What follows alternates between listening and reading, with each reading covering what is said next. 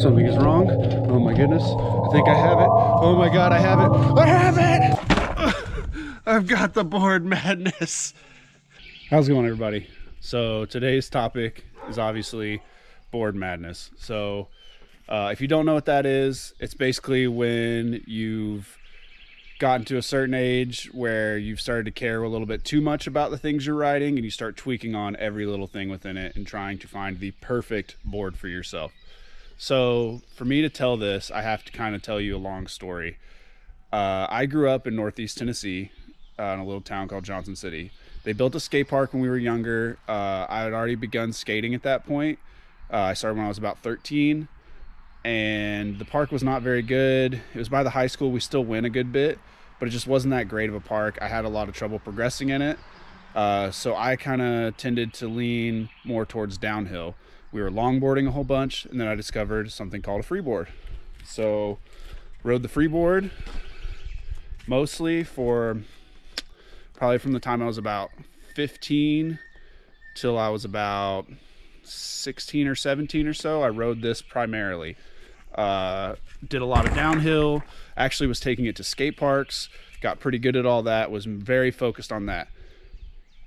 Then my parents moved us down to Florida. There's no hills in Florida. So, I mean, you can't really call those hills. So I attempted to continue to freeboard because I had so much fun and passion for it. And it was really hard. I was just breaking product all the time. And I just decided, you know what, it's just going to be a lot easier for me to skate. So I'm going to get a skateboard and get back into that. I lived really close. I lived out in St. Augustine. So I lived about 5 minutes from a park called Treaty Skate Park. And that park was like my home. I was there sometimes 2 times a day, every day, just all the time, skating. So then fast forward till I'm about 19. So then I get a job opportunity to move to South Lake Tahoe with my lady. We move over there.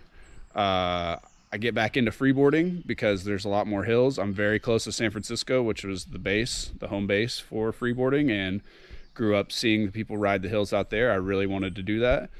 I was snowboarding at this point. I had never snowboarded before moving there, only freeboarded. So that helped me actually pick up snowboarding a lot quicker too, surprisingly. It transferred very easily, and I progressed very rapidly on the snowboard because of a freeboard. But got really into freeboarding there again. Was sponsored by them for a short time, going out and riding with the team and doing all that stuff. I still skateboarded a little bit, but mostly focused on freeboarding because that's what was, that was what was getting me places at that time. So leave California, moved to Colorado, was kind of doing that whole thing for a little bit. Still was freeboarding quite a bit there. Then moved from Colorado back home to the East Coast here in Johnson City. And ever since I've been back here, I've been really trying to get back into skateboarding because we do have really good hills here, but it just doesn't really, it's hard to enjoy it the same way. I really enjoy riding the freeboard with people, having a big crew, getting out and riding hills together, shuttling, the whole thing. So there's not that much of a scene here for that, but they just built a new skate park a town over, and I was like, you know what? I really want to get back into skating. So long stories made short, brings me back to where I am now. So that's what really started the board madness when it comes to my skateboard. So being that I was used to riding a freeboard and a snowboard, I really liked wide boards. So I started out back on 9s. That's kind of where I felt comfortable on a 9-inch wide. And then I started getting introduced to egg boards. So let me show you kind of what happened at that point. This is my progression of boards since then. All right, so went from the 9 up to this. This is the Heroin Razor Egg. It's a 9.5 wide at the center here. The egg shapes, if you're not aware, kind of like a football. They narrow out towards the edge, but in that center there, they're at their widest point. These are 9.5 on this one. It's like 9.12 something or another up here by the truck.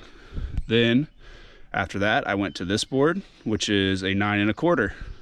Same type of deal, football, egg shape. So you got your 9.25 in the middle. It tapers up to like an 8.8 or so. And then now, just as of yesterday, I started riding this board, which is traditional popsicle. It's still kind of got a similar shape. It's not super, so it doesn't seem super popsicle-y. Like I put these next to each other and they're actually fairly close. The tail is definitely shorter than the nose, but the wheelbases are the same. Now, wheelbase, let's talk wheelbase a little bit. These are all 14 1/4 wheelbases, and I did have a board. I did have the orange Anti-Hero.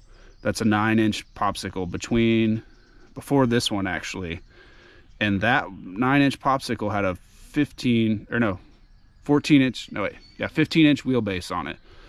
So then I went down to this board, and this board started getting kind of beat up. So I was like, you know what, I'm going to try that popsicle out again. Went back to the 9-inch popsicle with the 15-inch wheelbase. Could not ride it. Just like it just didn't feel right. It just felt very odd. So then I ended up back on this board, and then I went to this one, and then this one also has a 14 1/4 inch wheelbase. And when I changed over from this one to this one, it really didn't feel that much different.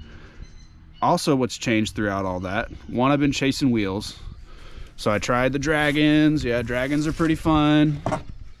Yeah, they're pretty fun. I don't know, they're okay. I started chunking out one set of them, so I kind of stopped riding them. I've always kind of been going back to these conical fools. Those have kind of been my placeholder wheel.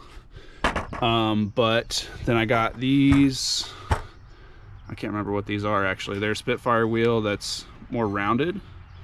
I'll have to look up what those are again. But I really like those wheels. But then throughout all that too, I was changing trucks. So I was always on independence in the past. I wanted to try something new, so I got on the Ace hype. I started riding these Aces, and the Aces were significantly squirrelier than anything I was really used to. It took quite a bit of getting used to with that, because I was a very tight truck kind of guy. And if you know anything about Aces, that does not really jive with Aces. They do not like to be tight. That's kind of the whole point of them, is that they're surfy and loose. So I went with those for a while. They felt pretty good, but I felt like I could do better. I saw these Slappies out, and I really wanted to try these Slappies, so I went to the Slappies. They were transitioned from the Aces very, very fluidly. No big change there. I did have, like, pretty much the first day or two, it started kind of ripping up the bushing for some reason, which I kind of saw a couple people complaining about that, but they felt more stable than the Aces. Right out of the box, I didn't have to tighten or loosen them or anything. They were really good for that. And these were my first hollow Kingpin hollow axle trucks, so I really enjoyed that. But I couldn't do some things that I could do in the past, like just certain things in the skate park I just could not get back for some reason, and it just felt weird. So I was like, all right, maybe these just aren't it for me. So I made a huge leap going from this board to this board, because now this is an 875. First time I've been under a 9-inch wide board in over 10 years almost. And I changed my truck company at the same time as changing my board, which I'm a one thing at a time kind of guy, where like I'll change a deck but keep the trucks and wheels, or, you know, one thing changes. So to change two things at once, I was like, this is gonna feel so weird. But surprisingly, these Thunders, I changed the Thunders, I don't know if I just mentioned that. These are Thunders, they're hollows also, 151s. And yeah, like the transition was pretty smooth from those two. Like, I had a little bit of getting used to, but I got used to them really quick yesterday. I've only ridden them one time. I did one session at the park yesterday. But first impressions are really good. Like, they felt like everything I've been missing with this transition of these boards.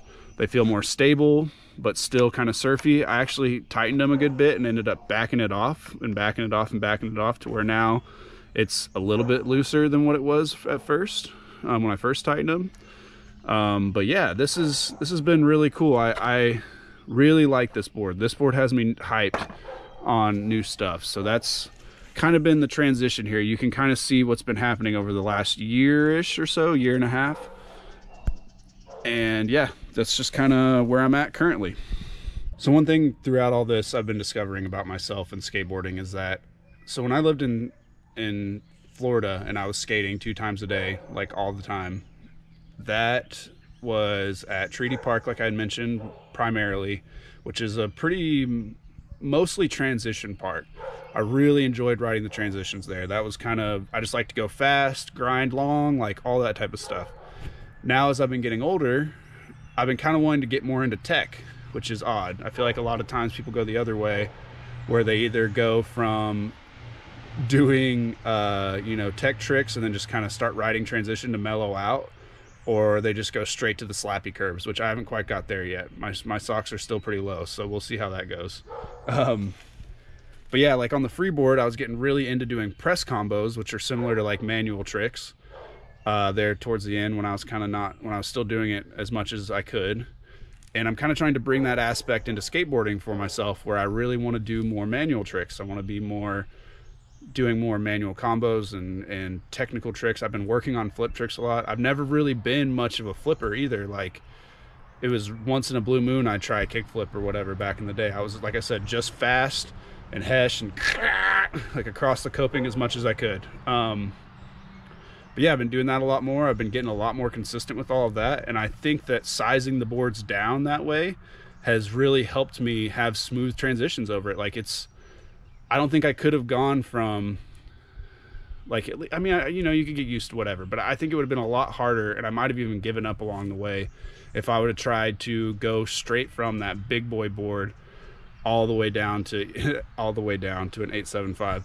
So a lot of people would still say that's kind of a big board, but for me, I'm like 6'1", almost 200 pounds, size 11 shoe, feels pretty right. So I'm just gonna keep down that path. Hopefully the board madness subsides. I doubt it. If anybody else knows what's up, it's that the board madness is almost never ending once you get it. So yeah, there's not really much more to say about that. I just kind of wanted to make a little video about that, talk about board madness, tell a little bit about myself for this channel. And yeah, if you're going through board madness too, let's comment about it. Let's talk about it. I love talking gear, so let's do it. Hit me up. All right, I'll catch you guys in the next one.